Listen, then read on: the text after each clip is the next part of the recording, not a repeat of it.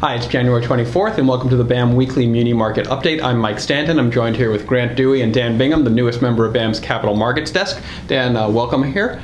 Grant, why don't you introduce Dan and let us know what he's going to be working on. Thank you, Mike. So we're very excited to have Dan join us. He's the newest member of the Capital Markets team. He's going to help me focus on the secondary insurance business, particularly with institutional clients, which we've seen good growth in. So he brings a wealth of experience, 30 years. He was previously at Goldman Sachs, and we're thrilled to have him.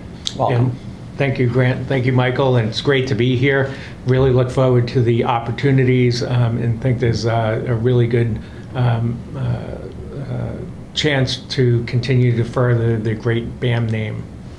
So, Dan, let's throw you right into the fire. You've been here 2 whole weeks. What did you see in the interest rate market this past couple of days? So, continued theme over the 2 weeks with the rates continuing to rally. 10 years broke through 175 resistance, currently at a 168 yield, and the 30-year Treasury currently at a 213, mostly driven by the flight to quality surrounding the coronavirus. The municipal market saw a little bit of underperformance this week related to the ratio underperformance, largely due to the flight to quality that we're seeing in the rates market. And that's still very low absolute interest rates and munis. Still a lot of those advance refundings and taxable advance refundings we've seen over the last couple of months remain on track. What did we see? Last week was shortened a little bit by the Martin Luther King Day holiday on Monday. A little bit over $6 billion of volume was priced. What did you see in BAM Insured? Well, we had a good week. We did 138 million in total insurance. Given $6 billion week is about half of what we were seeing in the fourth quarter, or actually really the second half of 2019. So relatively low volume week.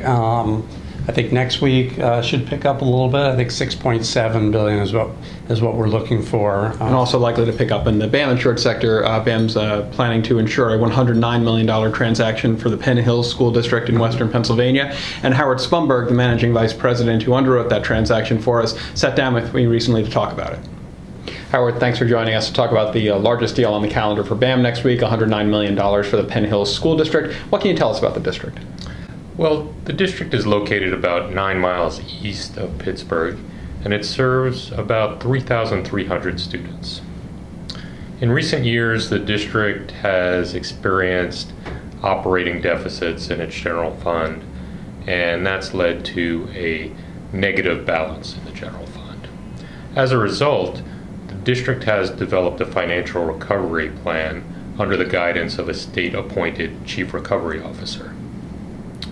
Together with that plan, the bonds that are being sold are going to generate substantial savings for the district. Great. And these bonds are being sold by Benning and Scattergood, and a BAM credit profile is available on our website for more information. So thanks to Howard for taking the time to talk about that. Thank you, gentlemen, for joining us to talk about the markets. We'll see you next week with our next update. Thank you, Mike. Thank you.